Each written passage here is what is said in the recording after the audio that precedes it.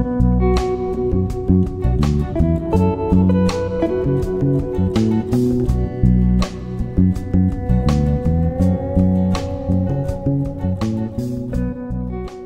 it's Jolie Farms in Ecuador. Welcome back to the channel. So glad you joined us today for Conspiracy Day. Ooh. Yeah, we're going to talk about different conspiracies here in Vilcabamba. Some think that Vilcabamba is the conspiracy capital of Ecuador. Yeah, I don't want to give it that reputation. But there's a lot of different ideas here. There's a lot of different people, which keeps it interesting. And there's a lot of different ideas in every aspect of life. Absolutely. So, and we won't tell you if we necessarily agree with any of these opinions. We won't call ourselves conspiracy theorists. We're conspiracy realists. Yeah. When there's enough evidence to prove them, then yeah, it's no longer a theory. It's an actual real conspiracy. So we won't tell you where we're at on that. That's something you'll have to get to know us better for us to discuss. But let's talk about conspiracies. You know, we have people from all over the world here in Vilcabamba, and with a variety of ideas and belief systems, both spiritually, they're all over the map, and also politically, it's kind of all over the map. So yeah, you're going to have a lot of different beliefs. You do have a lot of different beliefs. I'm not going to say people congregate here because they believe in conspiracies. They come here because it's gorgeous. It's just beautiful weather. It's beautiful all the time. Yeah, but because of the low cost of living and the attractive climate, etc. Yeah, it does attract certain types of people without a doubt. But there's a whole lot of what we call normies here. Yeah, we look for normies more and more. Yeah. But these conspiracy guys, they're all over the world. Yeah, every corner of the world's got conspiracy theorists. All right, so we'll talk about the first thing I think is Vilcabamba's best known for, and that's aliens. Yes, definitely. They visit Mondongo all the time. That's what they say, little green men. And they say that, there's lights around Mondongo at night. And, perfectly normal people I've talked to about this, very intelligent, very, let me just say, well-schooled people, claim to have seen these lights, etc. I don't know that we've ever seen anything like that. No, but we did have somebody stay that saw the lights. Yeah, it turned out it was lightning bugs, fireflies. Yeah, right outside the window. Right outside the window, yeah. So, so I haven't seen them. Doesn't mean they don't exist. And as soon as you show me a spacecraft, man, I'm in your corner. I was looking for him. When we first moved here, I saw this weird light going across the sky. And I just kept watching it and watching it, going, maybe that's the aliens they're talking about. I don't know. No, there was a big floodlight thingy in Loja. And just the way the layers of the clouds went, it was reflecting off. It was really interesting to watch. Big celebration in Loja. They had floodlights. And so looked weird coming over the mountains. It debunked that one particular theory. Yeah, at least for that one particular night. Yeah, just that once. And, we have a really good view of Mondongo, and of course I've got cameras and stuff we could set up, and, for years I'm not sure we'd ever catch anything, but no, you just got to believe. But we have a lot of friends that have seen. Good friends, yeah. That's right. And they've seen these lights. I don't know, it could be drones, could be Chinese weather balloons, I don't know. But everybody's not sitting on the same side of the mountain, so different angles, different views. That's right. And, I've never been probed, so. That you know of. Yeah, that I know of. And, but, some people here look like they've been probed a lot. Mm-hmm. So they've maybe by aliens, maybe not. Sometimes I wish I get beamed up. So, yeah, aliens is a big one, and a lot of talk about it.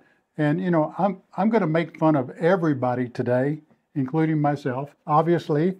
You're the Supreme Commander. I'm the Supreme Commander, yeah, the High Commander. And big fan of Third Rock from the Sun. Love that movie series. Love it.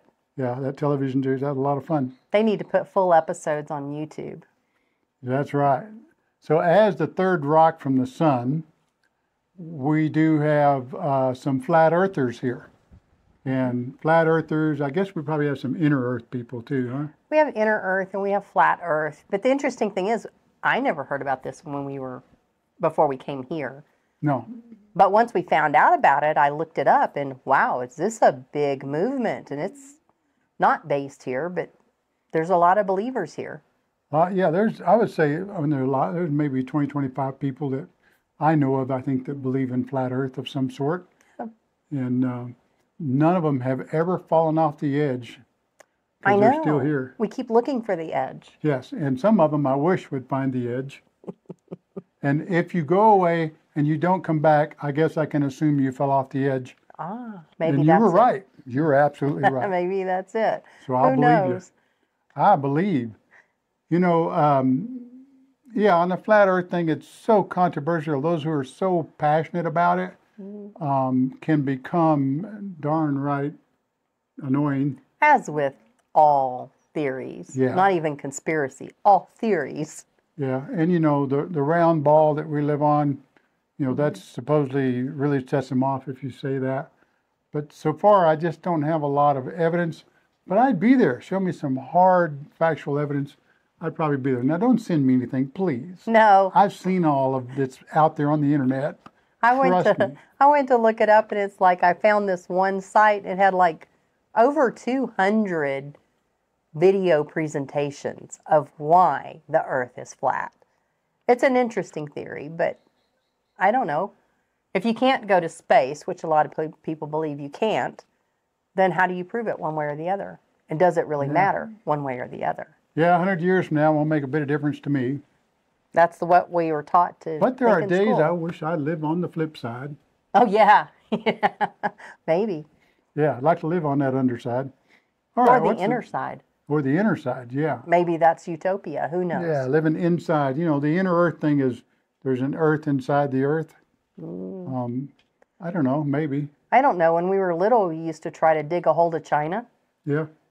Never made it, but we didn't make it to the inner earth either. Nope. I don't know. Okay, so that's a big one here. A lot of conversation about that. So number 3 is fluoride. Now, when I was a kid, we had fluoride because we didn't have back seats in the car, so we had to ride on the floor. Fluoride. Here's your conspiracy. Your water's over there and the dog's drinking it. Dog's drinking my water. I've been thinking the aliens were taking all my water. Turns out it's the puppy. Oh, there's no fluoride in it. So. No fluoride. Yeah, so we used to ride on the floor of the car. That was our fluoride. But, yeah, you know, I think that our water treatment here in Vilcabamba does not include fluoride. It may include other things, but not fluoride because they just can't afford it here. I don't know. If they can't afford it, somebody probably give it to them. But we're above the treatment plant, so thankfully so we don't have fluoride in our water. We don't have it, and we haven't really researched what it is they actually put in the treatment plants. Yeah, we researched a little bit, but not a whole lot. Yeah. So I do think that, you know, fluoride is detrimental to our health. I believe that. I believe that. And I know all about, it was a byproduct of aluminum. It was a byproduct, you know, that the Nazi regime, you know, used in all kinds of nefarious things. And so, you know, I've read all that. I know all that about it. But I do think that fluoride is probably not very good for you. It was sold to the American Dental Association as the thing to fix your cavities. I know when we stopped using fluoride in our toothpaste, we quit having cavities. That's a fact. My dentist did not like that. Shout out to you, buddy. You know who you were. And but, you know, we haven't had a cavity since. And so I think that kind of speaks to itself. Yeah. So you'll find a lot of anti-fluoride people here because there's a lot of people who believe in living as natural as you can. I think that's a lot of the people that come to Bilka. They're looking to escape the chemical world and live more naturally and get back to the basics. Yeah. So, I mean, I'm all for the natural, you know. I don't shave my legs or anything. You don't? No, Oh, don't my. shave my underarms. I'm into the natural thing. Yeah. So I am into natural products because I have extreme allergies all my life. And, you know, things with a lot of foo-foo smell, perfume, etc., just drive my sinuses and allergies nuts. And so I try not to put those things on my skin. I don't use underarm deodorants. If I do anything, I use mineral salts. and that holds me just really fine. Or maybe I don't have that many friends. Never know. Never know. Nobody's ever complained. That's right. It's the complaints that really matter. And I don't sweat much here. You know, in Texas, it was 2 showers a day. Yeah. So you ran the risk of having body odor a lot there with all the humidity. But here, you know, not so much. You know, there are people who come into contact with us that are really au natural. Oh, yeah. You can smell them a ways off. True. But back to conspiracies. Okay, conspiracy. What's next? Chemtrails. One of my favorites because we came out of Texas. Yeah, so, you know, here in Vilcabamba, there's quite a few people who believe that there's chemtrails here in Ecuador.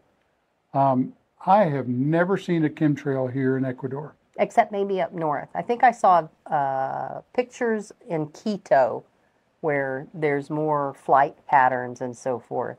And they think that there's chemtrails. And there could be. I mean, we don't live up there, so we don't know. Yeah, you know, in Texas, it looked like a checkerboard up there. I mean, it was really, and it was just the strangest thing. I've never seen flight patterns that could do that. They were not vapor trails by any means. No. And they used to do cloud seeding in Texas. When we left, at the point we left, they hadn't done it in a couple of years. Cloud seeding, where they put chemicals in the clouds and make it rain. Though they hadn't done cloud seeding, there were the checkerboard pattern in the sky. It was really bad. Constantly. We don't see that here. There's just, if a plane passes, it passes that side of our place, kind of like it's going to Peru. Yeah, and it's on the flight schedule to fly to Peru. So those are like commercial planes. But the ones in Texas, those weren't all commercial planes. Those were different. And we do have an app on our phone where we can see every flight that leaves Ecuador and flies around Ecuador. You can see all of that. Now, I mean, you could get real deep and say, well, the government's not going to post those flights if they're doing, you know, spraying and doing chemtrails.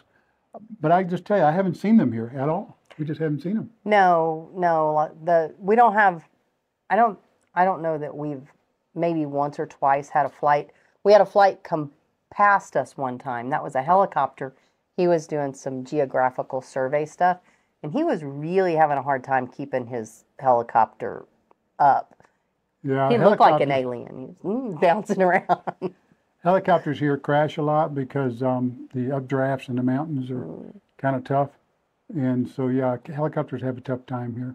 Although during the pandemic, they did bring the Virgin Mary by helicopter from Loja over, circled around Vilcabamba. The Virgin Mary was up there hanging on. Yeah. And they went around and around with the Virgin Mary so everybody could come outside.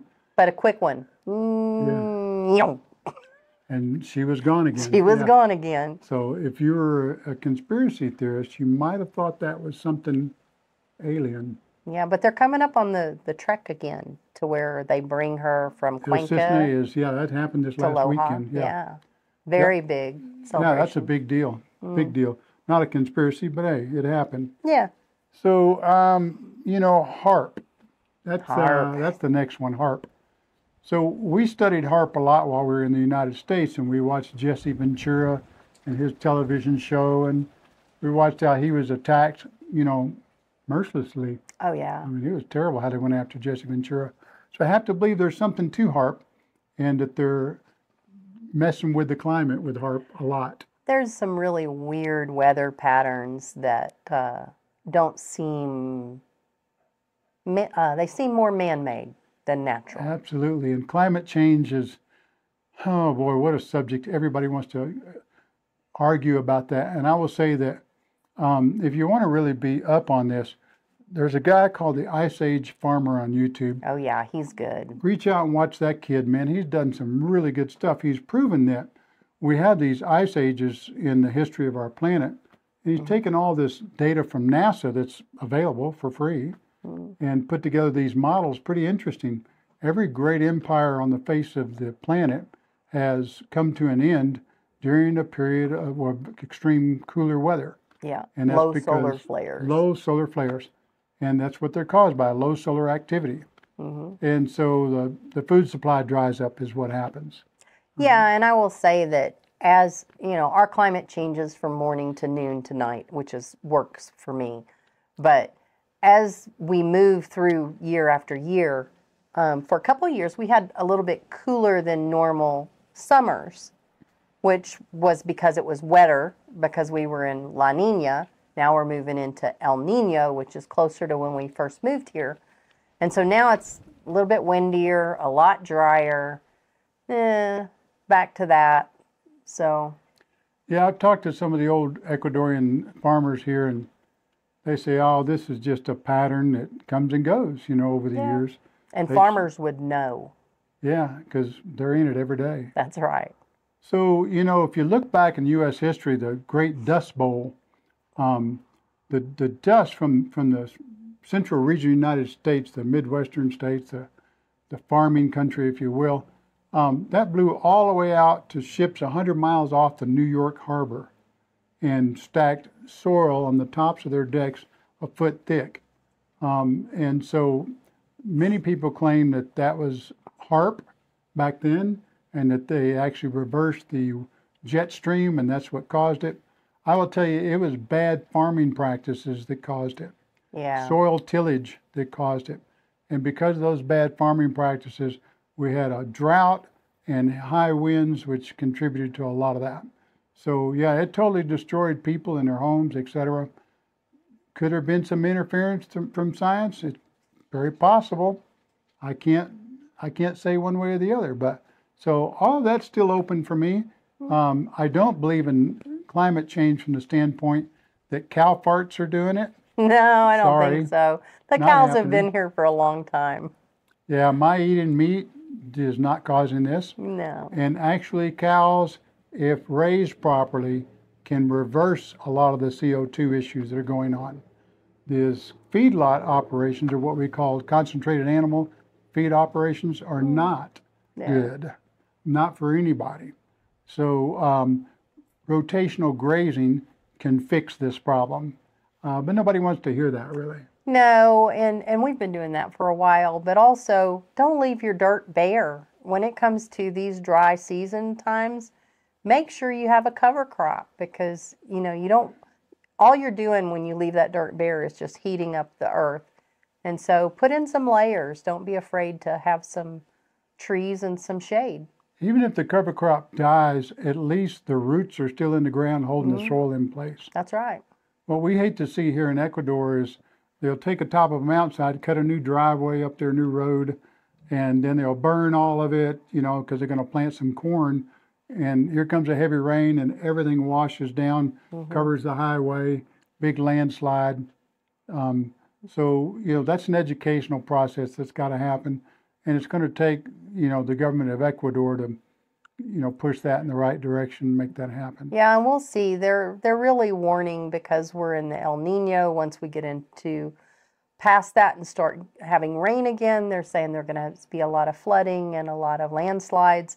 And I'm watching all of this new construction going up, and it's like I really hope when people build their house, they're putting it on a firm foundation, because it's not looking like it's going to be good come first of next year. When we get these heavy rains during the rainy season, things are going to be a little tough around here. Yeah, could be. And that ain't no conspiracy. No, and we went to Loja yesterday, and we were looking at the roads. There's a lot of places between here and Loja that they haven't repaired, and so on the edge of the mountain, there's it's caved in a bit, and if they don't have those fixed up or something before the rains come, yeah, the it road may to be Loja bad. could be blocked. It could be bad. Yeah, sure could. So I really would like a drink of water, but the aliens drink out of my cup. I'm not going to drink after an alien. No. Yeah. Not gonna do Especially it. the little rugrat alien we have. Exactly. Yeah, so, conspiracies. Is the government out to get us? Probably every government's out to get you in some kind of way. They want your money, that's for sure. That's for sure. And, if they got to poke you, prod you, whatever to make you obey, they'll do that. I agree with that. Just keep fighting for your rights. And when it comes to conspiracy theories, have an open mind is my suggestion. And a good sense of humor. That's even more important. And don't be so dogmatic that you can't look at new evidence from day to day. Just in the time I've been sitting here, I know they've not been able to read my thoughts at all. You got the tinfoil hat on. I got the hat on. The right. layer of protection. Yeah, we've talked about the tinfoil hat in the past. We finally get to show you our tinfoil hats. This protects us. So wherever you are in the world, add your layer of security. Yeah, so we're having a lot of fun. We're just poking fun, and we're making fun of everybody. So don't anybody get your feelings hurt. We try to, you know. And we left the most controversial theories off. So we're just doing the fun ones. Yeah, there's some stuff that we wouldn't want to talk about on YouTube because they would cancel our channel, etc. Probably. We don't want that to happen. No, that's just a conspiracy. Oh, that's right. Shh. I will tell you this. Please check your subscription. Make sure you're still subscribed to our channel. As I said in the past, Lisa has her own YouTube channel, and she found out that YouTube unsubscribed her from our Jolie Farms channel. Not a conspiracy. That actually happened. So it's a really good thing we have that in there as a safeguard. And she didn't unsubscribe herself from our channel. So YouTube had to do that. So make sure you check because that can happen. And I really appreciate your watching this crazy show today here, this crazy episode. And, you know, you want to reach out and talk to us individually about it and privately. Give us some more conspiracies to think give about. us some more conspiracies. Yeah. We are always open to listen to this stuff. That's right. And so, yeah, again, appreciate it. Hey, tickle that bell so you can be notified of our next video coming out. And hope you folks are having a blessed day. Ciao for now.